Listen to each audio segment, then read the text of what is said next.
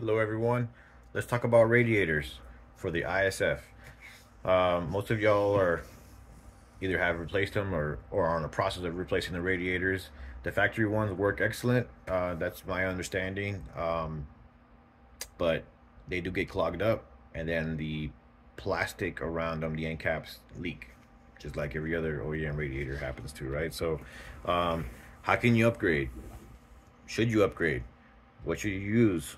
Well, this is my viewpoint on this. So I've had two ISFs and I've gone through different radiators. I've tried different ones. I do some track, road race, drag, and just street driving, right? So this is my understanding of it, right? I've used the OEM. Everything works great. A new one, obviously. No problem there. I've actually tracked them too. They work great. So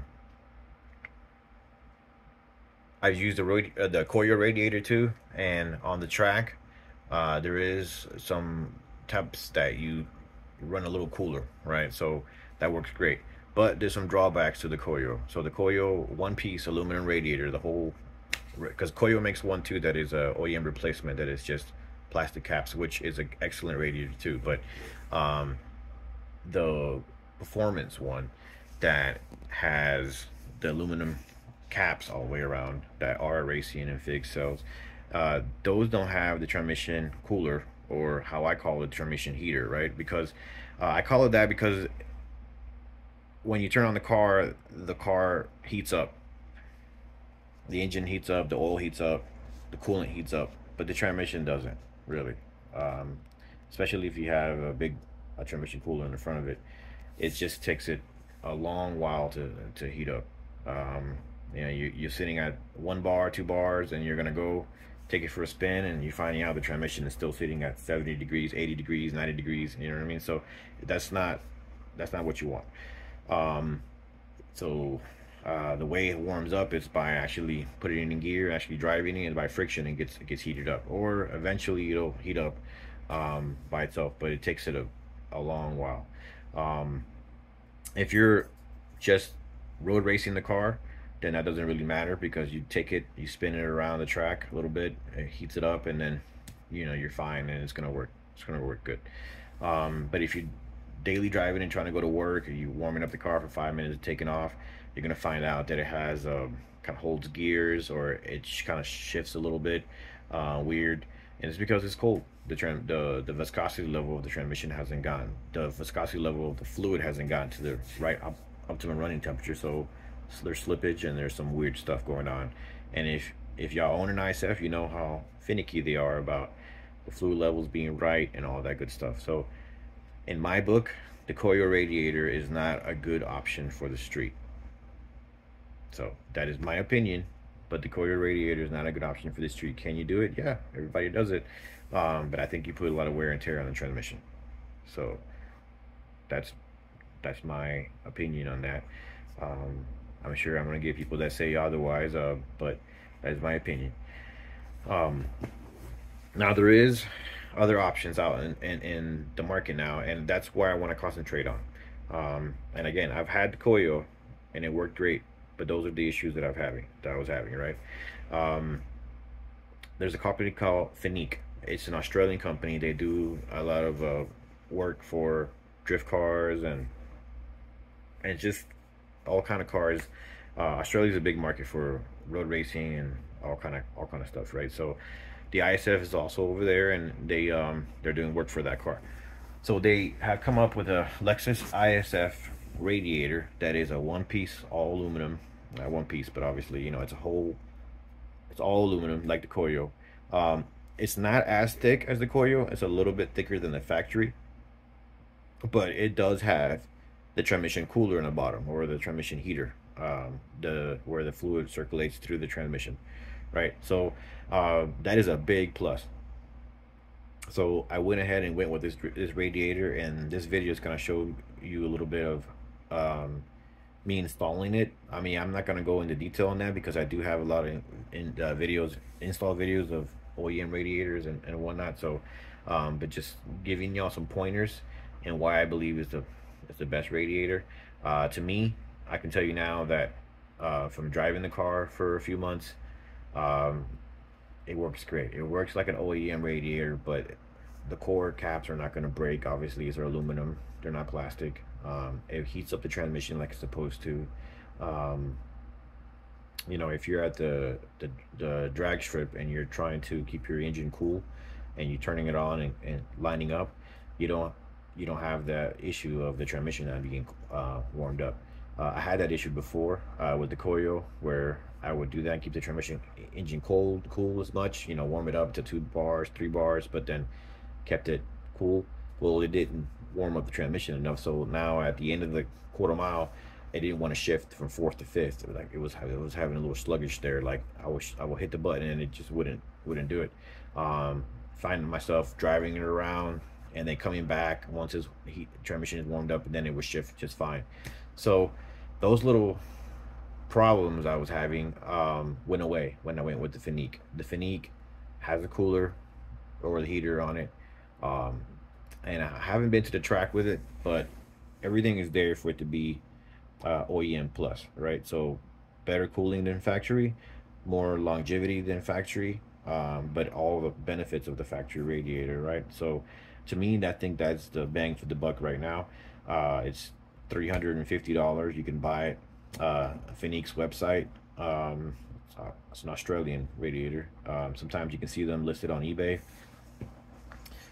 So do some search and you can find it, and I think it's an excellent. Even if you're gonna be just an OEM car, you're not really gonna be tracking it, but you want something a little bit better, I think that's definitely an option. It's an option for any ISF, right? Fig's coming out with one too. So CSP radiator, I think it's that they're coming up with. I haven't had it yet, but it should be comparable to the Koyo, but with the transmission cooler lines on the bottom, or transmission heater lines on the bottom. So hope this helped, guys. And in the video, I'm gonna just do some couple of pointers that I do. I always put a gasket, foam gaskets around my radiators. That's how Lexus did it, and throughout different cars that I've used, I've always done that. So it keeps the efficiency level of the radiator better. So I'm going to show you all that and some other pointers about other things that I do. And so enjoy the video. Hope the message that I'm saying, it's comes clear, and then y'all understand why I believe this is the best radiator and why the Koyo is it's not a good radiator for the street. So hope you like the video. If you don't, put it on there too. Hey man, I don't agree with that, or I agree with this. It really helped me, or whatever it is, and give me some thumbs up. It definitely helps me to grow the channel. All right, and without further ado, I'll go into the video. Enjoy.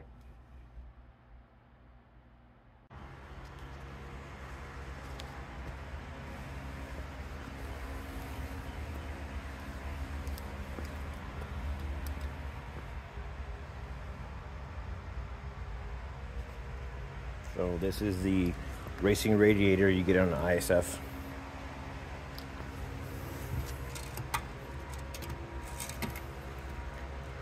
Does not have the lines for the transmission, the exchanger, heat exchanger.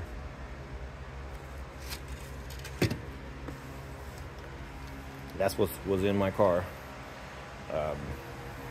Keeps the temperatures down really good at the track. Most people complain about radiators with the plastic caps, they break, and there's a little bit better cooling when you do that one, right? So especially if you're going to be tracking your car, but it takes forever to warm up the transmission because nothing warming it up. So this one is one that is made by Finique, and it's a company that is in Australia. They're making a lot of stuff for drift guys and doing a lot of good stuff, and they actually made one for the Lexus ISF. It is a smidgen thinner, a little bit thicker than the factory core, just a little bit, but it's all aluminum, aluminum connections, and it has the lines for your transmission. That's your drill it out. I mean, to pull the fluid out.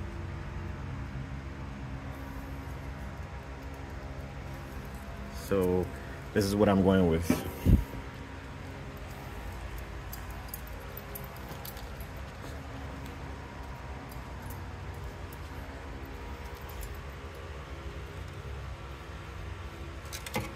Obviously this one's backwards.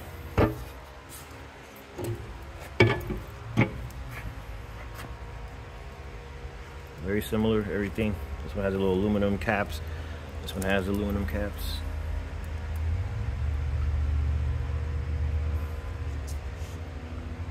Looks like it's very well made. Looks to be the same in every diameter, just a little bit thinner than that one. Side by side comparison. Obviously they're flipped around. Both of these are tops. You see a little bit, definitely a little bit thicker.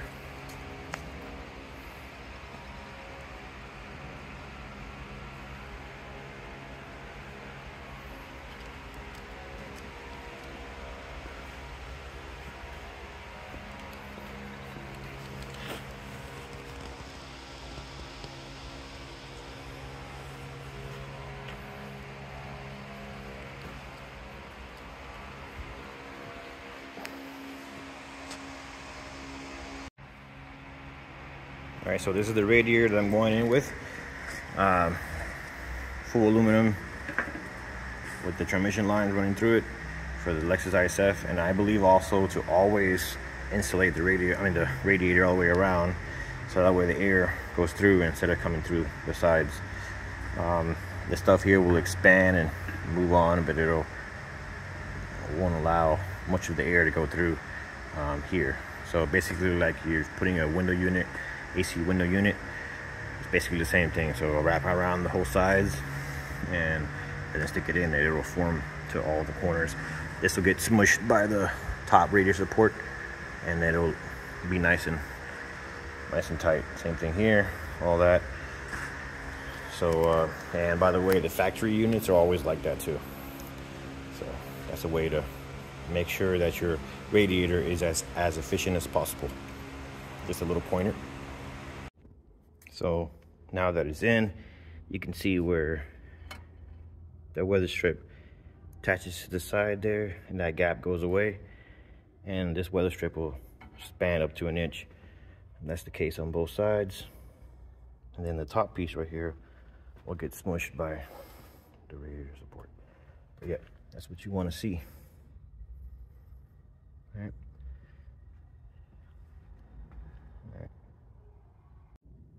Now under the car, you can see the weather strip between the radiator and the chassis of the car, and that's what you want, right? Want it covered.